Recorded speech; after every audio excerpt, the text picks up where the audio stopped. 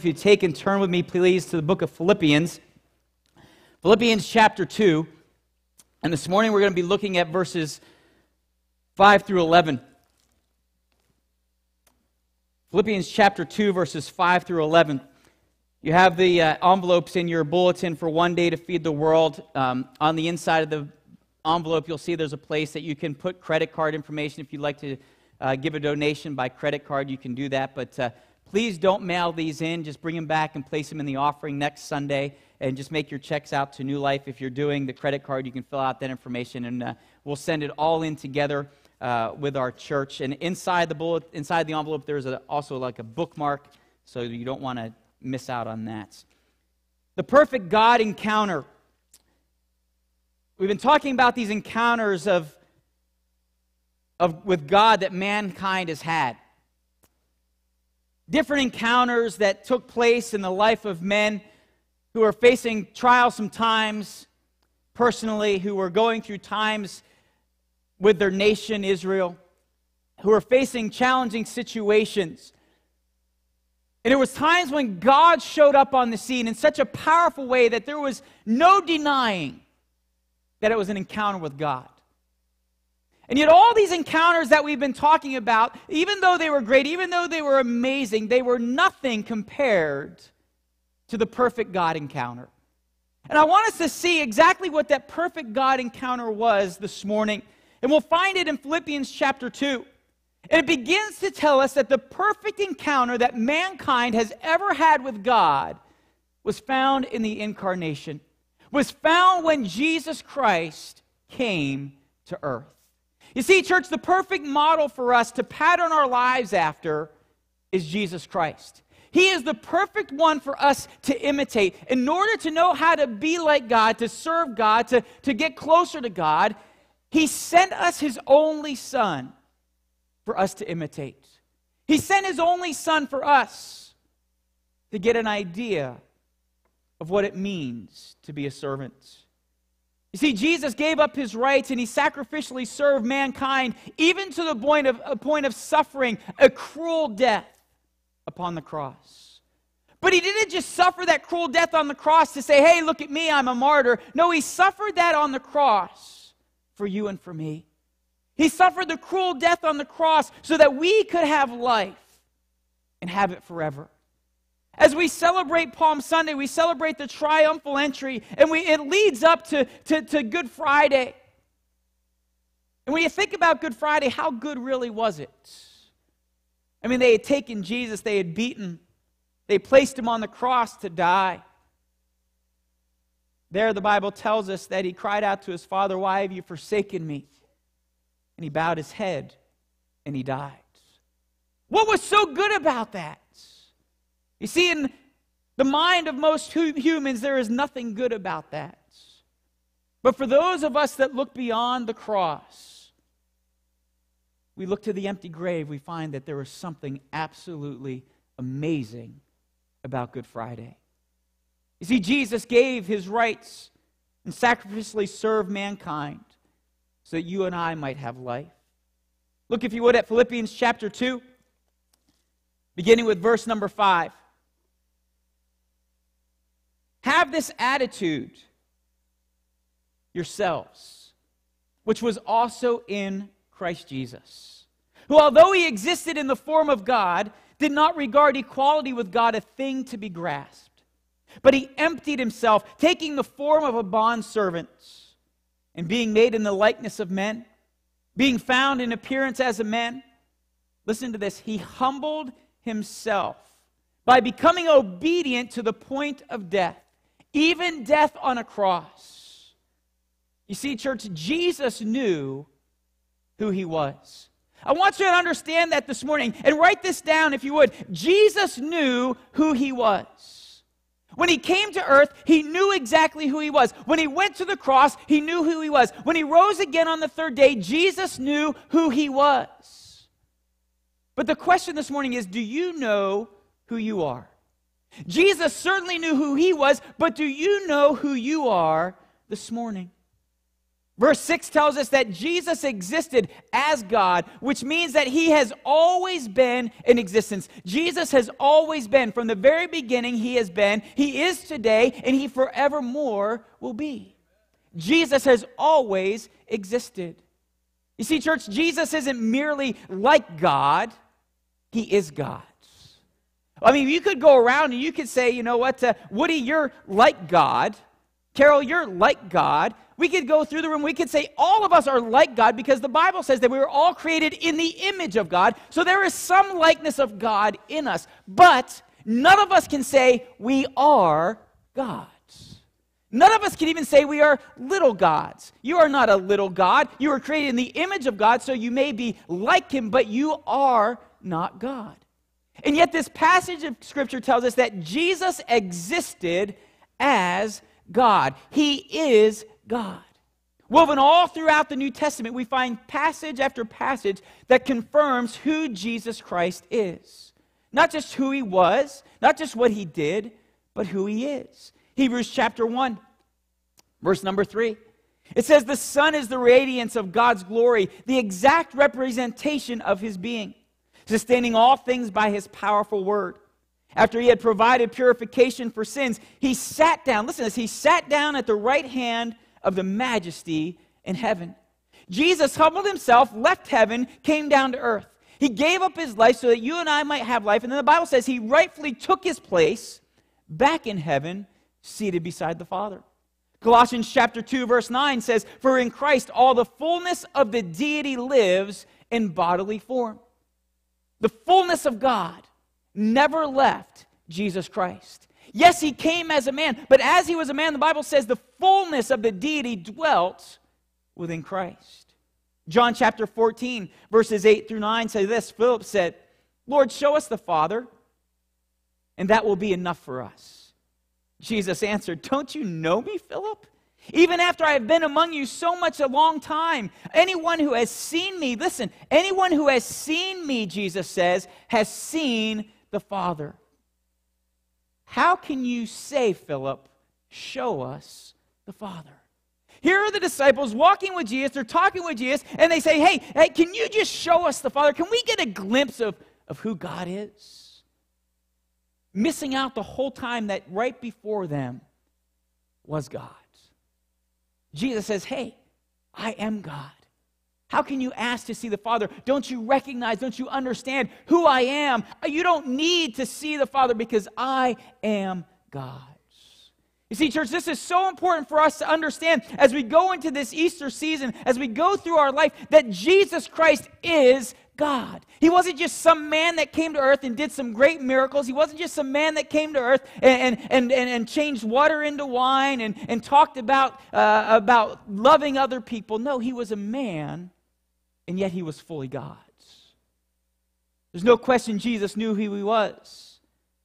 But do you know who you are? Maybe you're here this morning and you're lost, you're searching. Maybe you're scared, you're worried. Maybe you're going through a time of hurt. Maybe you're depressed, you're upset about something that's taking place. Who are you this morning? Are you those things? Are you those emotions? Or are you a child of God's? Are you lost and searching, scared and worried, hurt and depressed? Or this morning, are you forgiven? Are you loved? Are you secure? Have you been redeemed by the blood of the Lamb? Are you adopted into the family of Christ? Have you been reconciled to God? Yes, you may be hurting, you may be struggling, but have you given your life to Jesus Christ, this one who came and died for you? You see, God sent his Son, and Jesus knew exactly who he was. The question is, do you know who you are this morning? Because until you understand who you are in Christ, you will always struggle with all the other things. You'll always struggle with hurt. You'll always struggle with offense. You'll always struggle with pain. You'll always struggle with questions. But until you know who you are in Christ, will all those things disappear? See, unless you know who you are, you can't follow the example of Jesus Christ. If you don't recognize that you are his, then you can't follow his example. Oh, you may try to do what he does, but it won't work out because you don't belong to him. See, Jesus surrendered his rights. He embraced obscurity. He served and he sacrificed. And he could do that because he knew who he was. He didn't question who he was. Lord, I am willing to lay down my life for the world. Because he knew who he was. He knew he was God. And he knew the results that would take place. John 13 says, you call me teacher and Lord, and rightly so, for that is what I am. Now that I, your Lord and teacher, have washed your feet, you should also wash one another's feet. You see, even though Jesus knew who he was, even though he was God, he still humbled himself as a servant. Philippians chapter 2 also tells us that Jesus gave up his heavenly rights. He gave up his rights so that he could be a servant. Some people think that Jesus was forced into dying on the cross, that God was up in heaven and say, hey, Jesus, you know what, it's time, and there's no way out of this. I am going to make you die on the cross. God never made his son die on the cross. Jesus willfully said, I will go, Father. I know it's the only way that mankind can be redeemed. I know it's the only way that sins can be forgiven. So I will go. We need to remember Jesus is God, and that means that he has the rights of God. And yet the verse says this, he did not grasp equality with God. You see, he had it, he had that, but he chose not to cling to it. He had the equality of God because he was God, but it says, I gave up that right. I am not going to brag about my right of being God. He didn't use his rights of deity for self-promotion or for self-protection. He didn't come to earth and say, hey, I'm God, everybody look at me, and this is the way it's going to be. No, he gave up that right and became a man to dwell among us. Jesus was tempted in every way that we were. The Bible says that he was out in the desert and he was fasting and praying, and after he had fasted and prayed for 40 days that the enemy showed up. Satan showed up and he said, come on, Jesus, just cast yourself down off this mountain. Cast yourself down and call upon your angels. They'll catch you. They'll lift you up. Come on, Jesus, take these stones and turn these stones into bread. If you really are God, just go ahead and do it. Prove it to me right now. Jesus said, I could have done that. I can do that because I am God. Well, listen to this, Matthew chapter 26, verse 53. Peter, they were all in the garden, and Jesus was about to be arrested. And they came after Jesus, and Peter drew his sword, and he cut off the ear of the servant, and Jesus scolded him. He said, Peter, put away your swords. Put away your sword. And listen to what he said. He said, I could have called 12 legions, 72,000 angels to protect me. I could have called all these angels to come and get me out of this situation right now, but I have chosen not to. Because I have a work that must be done. I am humbling myself as a servant. I am humbling myself so that you might have life. The next phrase sums it up pretty much. He says, I have taken on, listen to this, I have taken on the form of a slave. Jesus said, I could call upon all the angels of heaven, but I have chosen to take on the form of a slave. That same word used, the form of God, the form of God that talks about, I'm giving up my rights. Form of a slave. Why would he choose that word? Because when you think about it, slaves have no rights. A slave has no rights. Jesus was identifying himself not with the rich and powerful, not with just the poor, but he was identifying himself with the slaves. Oh, I can call upon the angels, but no, I have given myself up as a slave. Jesus was God. Jesus is God. 2,000 years ago, he didn't suddenly cease to be God, but instead he added a human nature to his divine nature.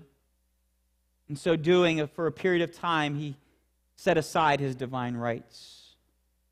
Look, if you would, down Philippians chapter 2, verse 7 and 8. It said, he made himself nothing. He made himself a slave by taking on the very nature of a servant. Being made in human likeness and being found in appearance as a man, he humbled himself. Jesus embraced obscurity. Jesus made himself nothing in the eyes of man. Think about it. When Jesus was born, where did the Magi go to find him? The Magi, they went to Jerusalem. They went to the city center. They went to where they would find the king. They were looking for this king that would come and rule and reign. And they went to Jerusalem, and they did not find this king that was born. He wasn't there. He was born, however, in a manger to a peasant family. Born in a manger to people that were so obscure themselves that nobody even thought to look for him there. When we look at the incarnations in other religions, gods becoming men, they always become someone great among men, some majestic, powerful, somebody that's unmistakable.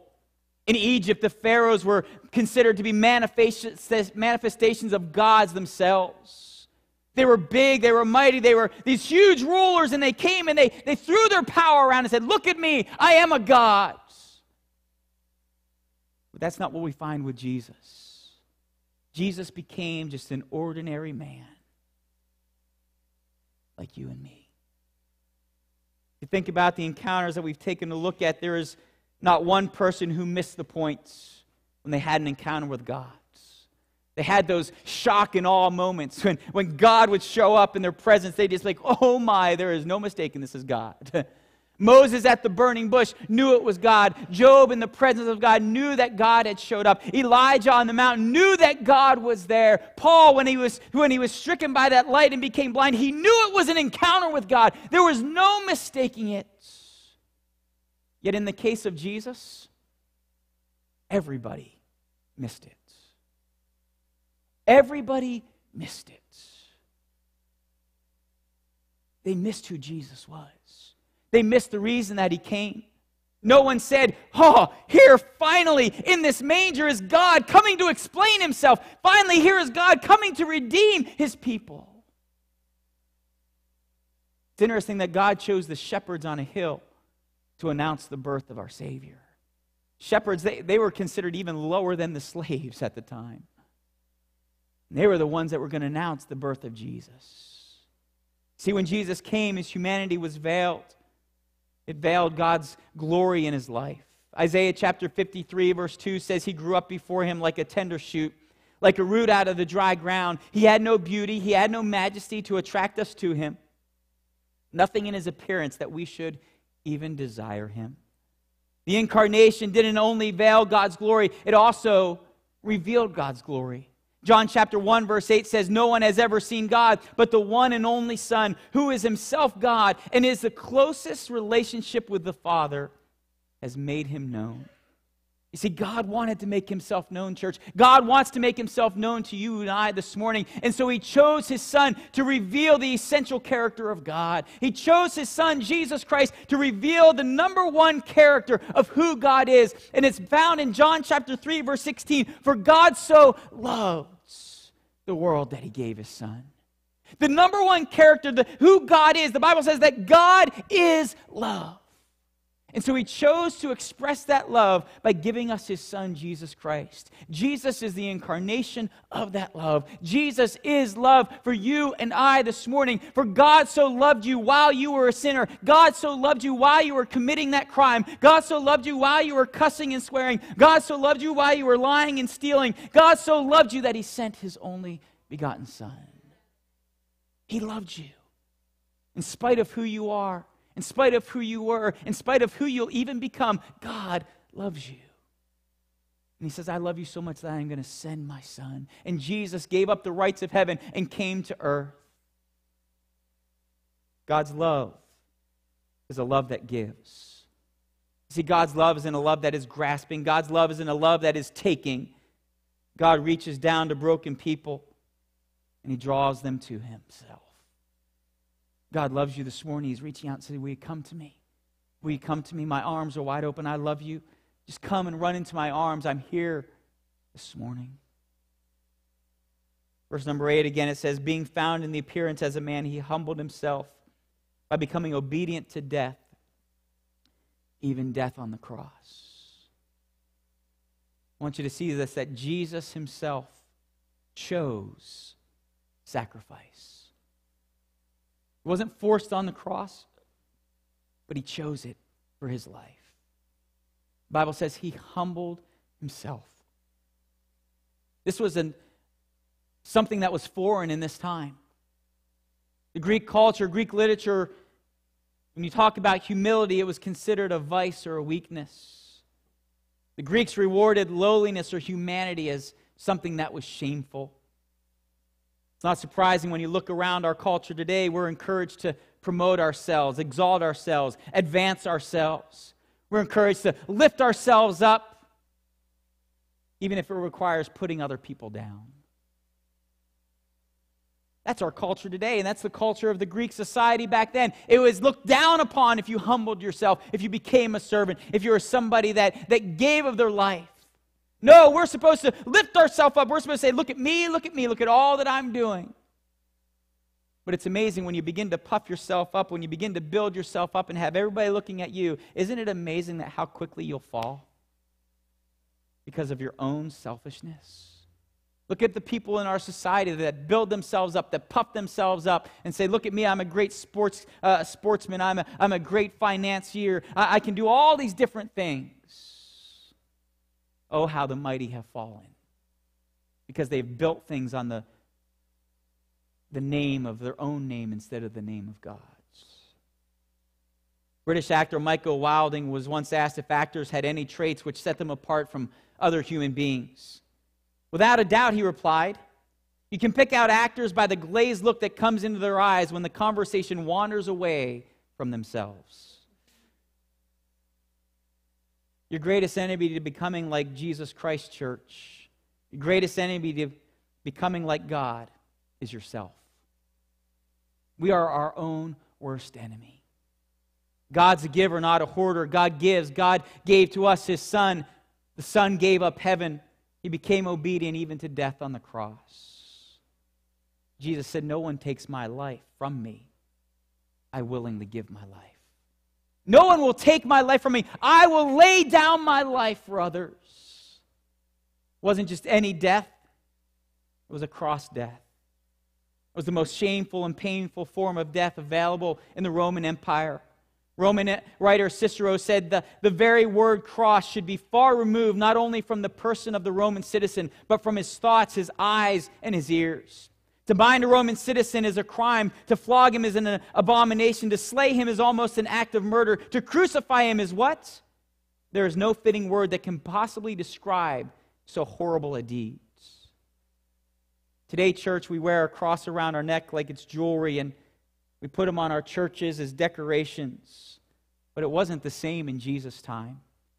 You see, in Jesus' day, it would be like us wearing the symbol of an electric chair around our neck. We're not going to run out and purchase an electric chair and start wearing it around our neck. We're not going to have an electric chair up here on the wall somewhere next Sunday. Why? Because it's gruesome. It's degrading. It's the final act of life. It's being taken. And that's the way the cross was viewed in Jesus' day. And yet Jesus humbled himself and he said, I am willing. Listen, I am willing to go to the cross because I know what it means. He says, I'm going to go to the cross for mankind. Romans 5, 6, and 8 tells us that Jesus willingly went to the cross that you and I might have life. Paul tells us that we are to become imitators of God, that we are to have the same attitude that Christ had, that while we were yet sinners, Christ died for us. We're to have that same attitude. Lord, I am recognizing that I'm a sinner, but Lord, I understand what you did for me. Lord, I'm willing to lay down my life for a friend. We need to relinquish our rights, embrace obscurity, choose to sacrificially serve. But for us, it's such a difficult pattern because the world says, no, get, instead of give. So how do we find the strength and the desire to follow? How do we find this path that pleases God? This life that God says is good and wise. This life that God says, I will reward. If you humble yourself in my presence, if you humble yourself, then I will lift you up. I will reward you. I will pour out my blessings upon you. Philippians chapter 2, verses 9 through 11 talk about this. He says, "Therefore God exalted him to the highest place and gave him the name that is above every name. That at the name of Jesus every knee should bow and every tongue confess in heaven and under the earth that Jesus Christ is Lord, to the glory of the Father.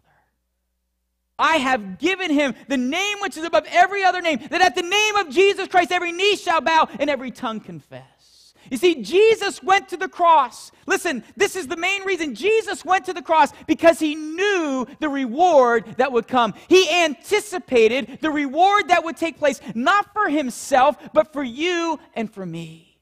He was willing to die because he anticipated the reward offered to us in the name of Jesus Christ. You see, he's unique, but God does promise us a reward for following the example. 1 Peter 5:6 says, "Humble yourselves under the mighty hand of God, that he may exalt you in the proper time." Proper time may not be today, but there will come a time when Jesus will lift you up. But he is our picture this morning. What's the picture telling us? When we look at the table here this morning, when we look at the communion elements, when we look at the bread that represents his broken body, what is it telling us this morning? That Jesus Christ gave his life that you might have life.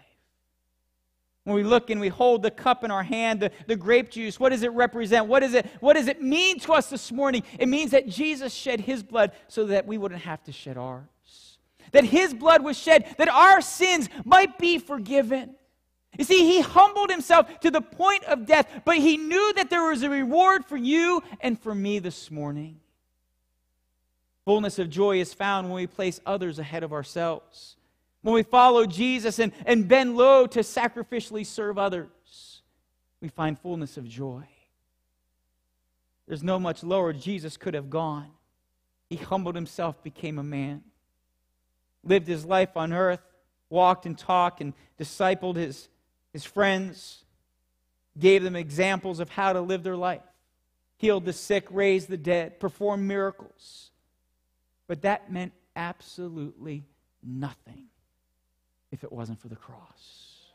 Because he'd have just been another man. He'd just been another man that could do miracles. He'd have just been another man that was powerful in the earth. It means nothing without the cross. Why do we celebrate communion? Why do we gather around the table of the Lord? It's to remember what he did for us. What he did for us, what he did for you, what he did for me. Not what he did for the people 2,000 years ago, but what he did for us. He gave his life that we might have life. He was the example for us. On this Palm Sunday, are we recognizing that Jesus, yes, he rode into the city. There was a triumphal entry. Yes, the crowds were cheering, "Hosanna, Hosanna, blessed is he who comes in the name of the Lord." But just that quickly, they forgot all about him. And they turned and said, "Crucify him, crucify him." Are we going to be like that? Or we come into church on Sunday and we sing, "Hallelujah, praise the Lord, Hosanna, Hosanna, worship you, Lord, we glorify you." And when we walk out the doors, all of a sudden we turn and we begin to curse him. And say, "Oh, I don't want to have any part of him." And then come back next week and say, "Oh yeah, wait a second, I need to do it all over again." God is calling us to be faithful. Fullness of joy is found only when we place others ahead of ourselves. Just like Jesus, he placed others ahead of himself, and he found the Lord. When we follow Jesus and bend low sacrificially to serve, he says, "I will reward you. I will give back to you." The Bible says that when we receive communion, we're to examine our hearts, examine our life. This morning, I would challenge you to do that. Are you examining your own life? Is your life becoming more and more like Jesus? Are you humbling yourself more and more to become like him? Are you out for yourself to get all that you can? Are you committed to yourself above everybody else? Or are you committed to Jesus first? Because if you're committed to him first, then you will serve others. If you're committed to yourself, listen, let me tell you, the only thing that's going to come out of it is misery. Misery. In the end, it's just going to be misery. Oh, it might be okay now, but in the end, it's going to be misery. Where are you in your life? When's the last time you chose to serve somebody? When's the last time you chose to just serve? This week, can you do that? Can you choose to serve somebody? I'm not talking about your regular people that you do something for, your family, your friends. Choose to serve somebody else. Jesus chose to serve all of us. He chose to serve his disciples. He washed their feet. Nobody was there at the door to greet them and to wash their dirty feet. And so Jesus said, okay, I'm going to take care of this. I'm going to choose to wash your feet. Jesus chose to serve his disciples around that table, and he passed the cup and he passed the bread, and he said, I am giving up my life that you might have life. Listen to this, Philippians chapter 2, verse 3 and 4. It says, do nothing out of selfish ambition or vain conceits, but in humility consider others better than yourselves. Each of you should look not only to your own interests, but also to the interests of others. Jesus looked out from heaven, and he said, I need to go. He was looking for the interests of all of us when he laid down his life, when he went to the cross, when he humbled himself. Oh, he looked down, and I guarantee you, he saw your filthiness. He saw your sin. He saw your anger, your rage, your malice. He saw your deceitfulness, and he said, I can't stay here. I need to go. I need to redeem them. I need to give them the opportunity to come back to the Father. Doesn't matter the sin. God is able to forgive. God is able. But he's just saying, would you come to me? I gave my life that you might have life. Would you bow your heads this morning?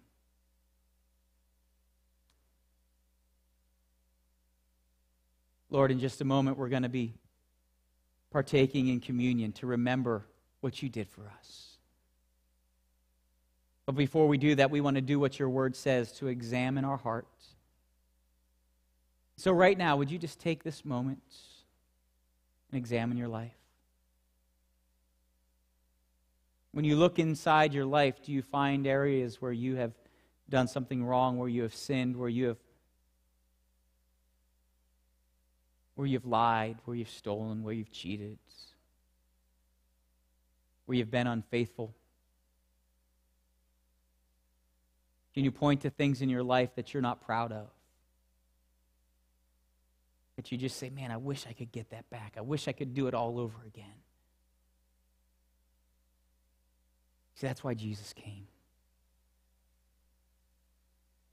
God doesn't allow do-overs, but God allows for our sins to be forgiven once and for all. He allows us to come and into his presence, and he washes us. The Bible says he will cleanse us of our sins. He'll forgive us. And he says you don't need to go back and do it over, but from here on forward, this is how you now need to live. Leave the past behind and move forwards. Maybe you're here this morning and you've never given your life to Jesus. You're hearing this for the first time today, that he loved you so much that he humbled himself and he gave his life for you. But today you recognize you need to ask him to come into your life. You simply say, Lord, come into my life. Forgive me of my sins. I thank you that you left your place in heaven and came to earth and died for me.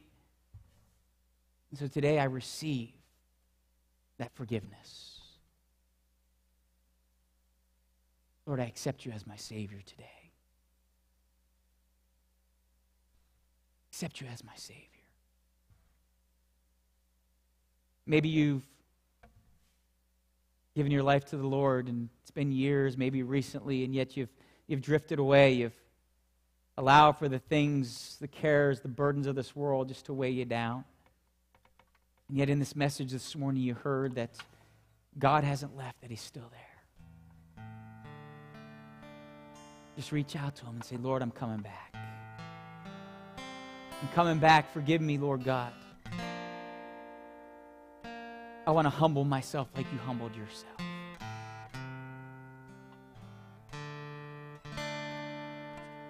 Ultimately, will you choose to serve today? We choose to serve Jesus.